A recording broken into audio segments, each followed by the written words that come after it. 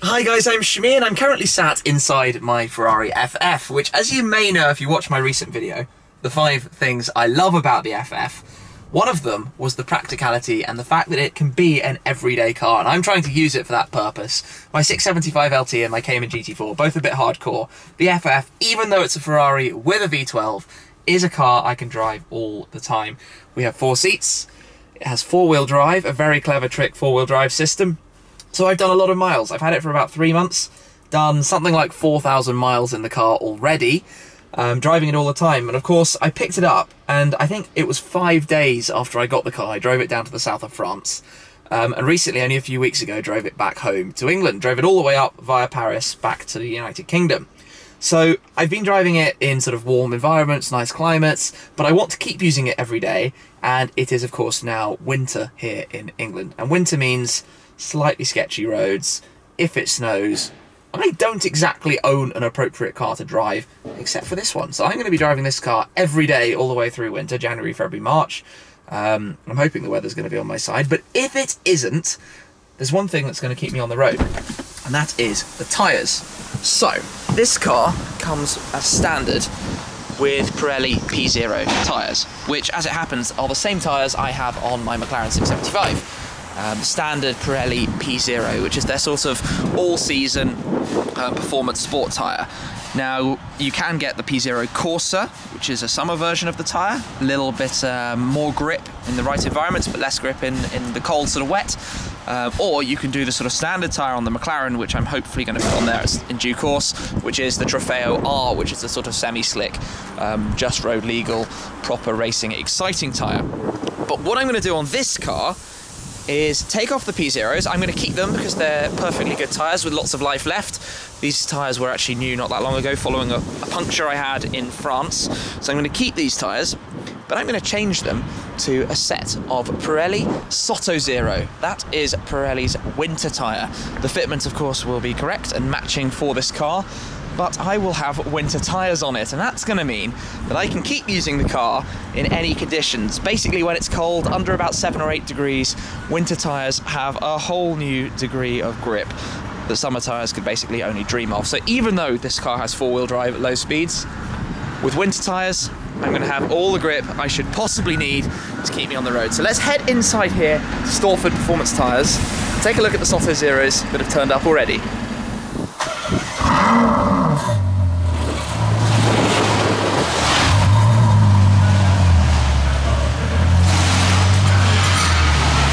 Looking very clean and shiny. I had it cleaned up just for today. It was a total mess before. That will be parked just into the bay. Meanwhile, here we have the winter Sottozeros. These are the tyres that are going to be going onto the FF today. And the first thing, obviously, you can tell if you've never seen a winter tyre before is how there are all these extra tread lines inside the sort of main sections of rubber. And that, of course, is so that you have extra grip in bad conditions, in the rain, in the snow. They're obviously made out of a different compound as well. There's a lot of technical work that goes into all of this, but the reason for this is, of course, to work better in colder temperatures. Noises of cars moving around behind me. But these tyres are going to go onto the car over there in the bay. In the FF dimensions, 285, 35, R20. It's an interesting system for the sort of width of the tyre, the profile, and of course the diameter of the rim, the alloy wheel. And then for the front ones, we've got 235, slightly narrower. Of course, not actually that big on the Ferrari. You have a slightly smaller fitment for winter tyres, less surface area, means you have more weight on the surface area, well, more weight per square inch, or however you'd like to look at it, and that of course means slightly better traction and grip. So the car will be lifted and each of the wheels taken off and get them changed around and turned into the winter tyres. Tyre swapping has started, and one of the reasons I'm down here at the venue, which is a Protyre venue, is because it's part of the Pirelli Performance Centre network. So it's one of the PPCs, which means they're going to look after a car like this properly. They're not going to scratch rims, they're going to obviously make sure it's all done properly, the wheels are torqued up to the correct figures. Basically, you can see there's a Range Rover here too. This is the kind of place you want to come to do tyres properly. So we're just swapping first of the rears, and then we'll come on to the fronts. In case you don't know, if you've never changed tyres on a car, actually I might just show you what goes into it, because I guess it's kind of interesting to think it's something you do on any car, any type of car.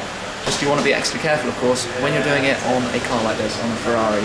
So that means basically finding the correct jacking points, using some sort of soft material or wood underneath so that you don't damage anything, and getting it all done absolutely perfectly.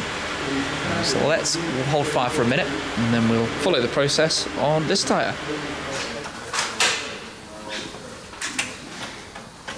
First thing, find the right jacking point, lift the car up a notch, then slightly loosen the bolts on the wheel.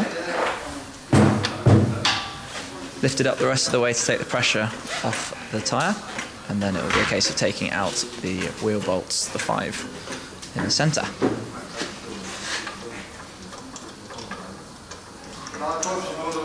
Leaving the one at the top till last to support the wheel, and then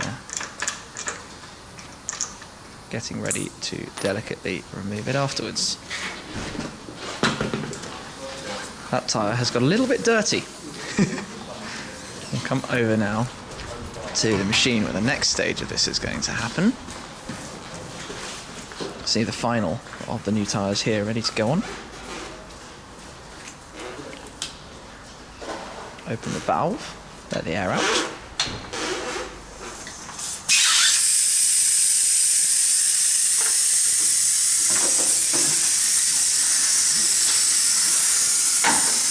Deflating the tyre, removing the centre cap there. Now this is where equipment comes into hand. This is going to make it easy to get this tyre off and then get the next one on.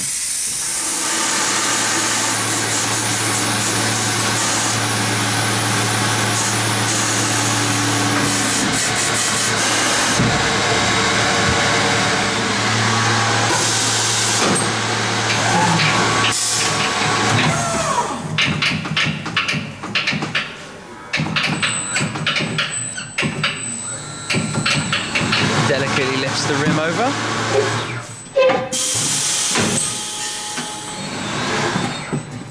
Pushes it over and it's off, and then we've just got the wheel with the tyre pressure monitoring sort of valve sensor set up as well. It's being so careful with those things, of course, very important. Prepare the new tyre, ready to go on.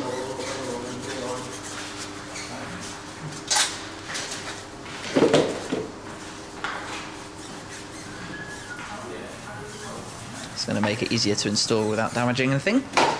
Get a little bit slippier.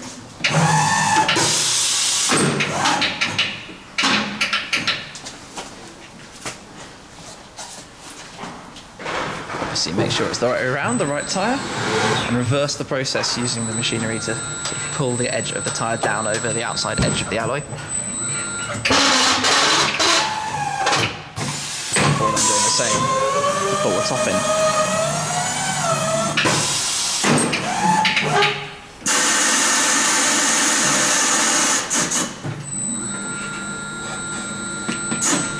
Obviously the cool thing about this is they keep it just back from the rim so that nothing gets scratched.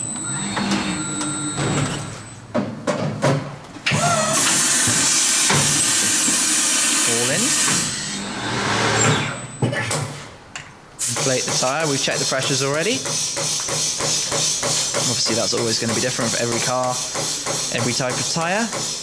With the Sottozeros and the FF. Spray the oh. Once that pops, the glue. I will move out the way. Yeah, I don't want to get sprayed by the glue.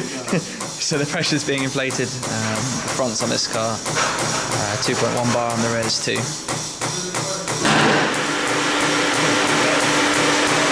The tyre has been overinflated and then gets deflated afterwards, so back down to the right amount. And this is more or less ready to come back over to the car. Valve cap on. And off we go. Before we're back on the car though, it needs balancing. So this is the use of sort of little weights just to make sure the wheel is perfectly balanced. You do this of course for all 4 wheels, using the computer to sort of completely accurately weigh them and detect if there are sort of any parts of the diameter that are throwing it off slightly. The new tyre, all sorts of different things that can create this. So by balancing them, it means obviously that the steering is going to work perfectly. remove the stickers so you've got no weight that's distorting it in any way. And this machine just spins the wheel around and perfectly balances it out. By doing this with all 4 sort of wheels on the same machine, they're all going to end up being set up nicely, and you've got all sorts of tiny little weights that you put on the wheel if anything needs slightly recalibrating.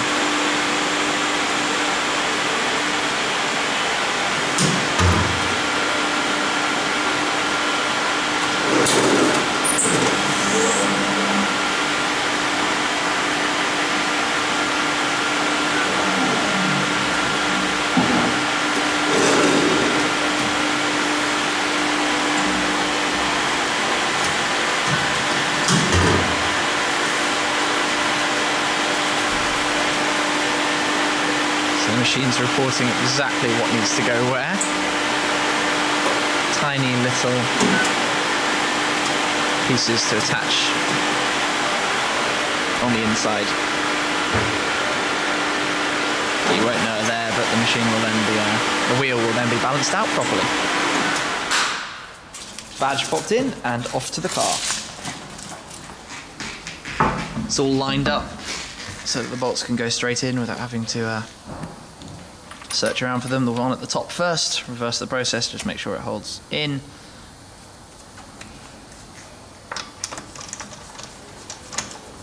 Loosely tighten it, there will be a final sort of tightening process, and then pop in all of the other bolts.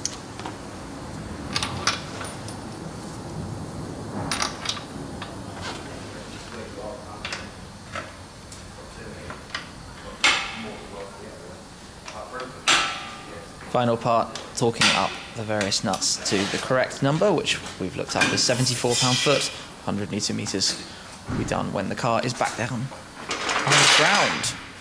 That's held it tightly. We'll now get a once over, get that final torquing done, and then it's going to be ready to take outside.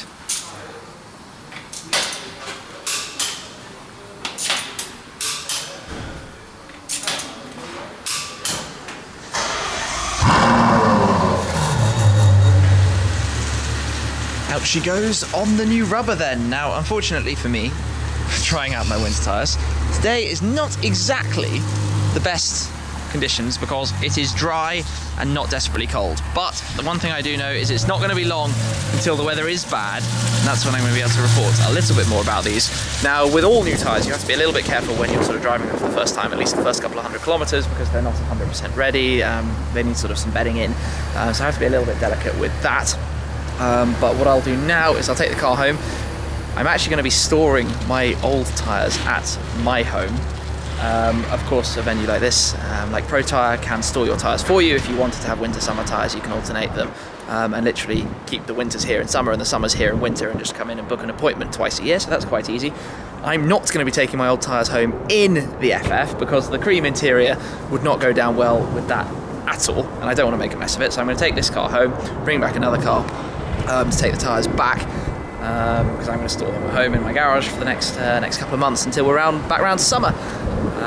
But yeah, I'm going to drive the car home. I'll give it a little bit of thought. Wow, it just got really windy. Maybe it is winter. Maybe it is winter after all. Right, I'm going to drive home. Guess what? It's England and it started drizzling. It's a bit wet now, and of course that's what the tyres are for, so I'm going to have a test on my way home of how the grip is. But for the initial drive, actually I was expecting traction to light up and stuff, being new tyres, slightly pushing it just to sort of learn where the boundaries are and what they can do. But no, grip absolutely fine. Obviously not gunning it by any means. This car is an insanely powerful car and you can't properly gun it on a road. Not on an English road anyway. But what I'm planning next, so I'm going on a ski holiday to Pzero in the French Alps, which is a place that's sort of close to my heart because before I got into this car stuff on my YouTube channel, I actually used to have a whole load of skiing videos. You might already know this if you've been following for ages, but way back I used to be a ski instructor and I learnt to ski in Pzero, so it's like my home away from home. I love that place, had an amazing time. And I go back still with my family for holidays every couple of years.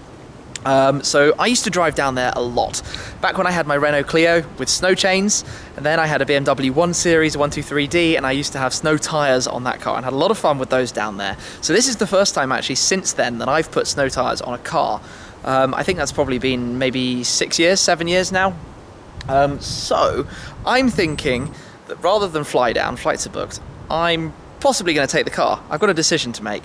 It's due to snow a lot this weekend. It's due to snow something like 65 centimetres worth in a day. So just to put that into perspective, that's about as high as the wheel probably. If that happens, I think I'm not going to be driving the Ferrari. Maybe I'll get there, wait for the right day, play around. I think it would be a lot of fun. The car has a through load system. It's obviously super comfortable for these long drives. The only downside is that with all the trips I've got planned and the trips I've already done, it would leave me with having owned this car when it gets to 9 months old, so in 6 months' time, and I'll have done about 12,000 miles on it. The average Ferrari driver does about 3,000 miles in a year. Obviously it has Ferrari 7-year service pack, so that's not a problem. Tyres I'm not too worried about because I'll swap these back to the normal Pzeros after. Purely the mileage on the car, which if it wasn't for what the next person would think, I wouldn't care, because I buy these cars to drive them, enjoy them. Gosh, it's quite windy right now, sorry about that. To drive them, enjoy them, love them, and just have fun with them. But unfortunately in the UK we have a really, really sensitive market to mileage, especially on Ferraris, just whatever the number is, the outright number. Even though it shouldn't matter too much, because if you sit on a motorway for 1,000 miles, it's not exactly wearing the car hugely. So I've got a decision to make whether I'll take the car or not. And I'm sure you'll follow on my social media pages, and if you do, you will find out whether I have done it or not.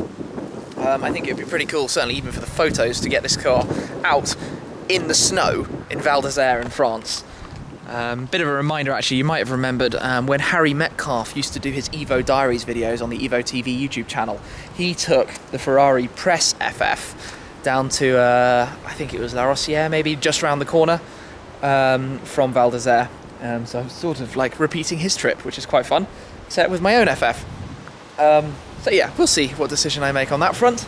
But either way, I'm hoping that during the period of this winter, I'll get a little opportunity to find some difficult terrain just to sort of report back on what it's like driving a Ferrari with winter tyres, the Sottozeros. So yeah, a big thanks to Pirelli for lining up the fitment today at Protyre Stortford Performance Tyres. Sorry, lots of wind. I'm looking forward to now driving the FF with Sottozero tyres on it. And coming back to you again very soon with more updates. So thank you very much for watching. Make sure you stay subscribed, follow the social media pages, Instagram and Facebook and Twitter and that stuff, if you want to see my adventures in the car down to the mountains. That's it for now. I'll catch up with you very soon. Cheers. This is so special. This is so special.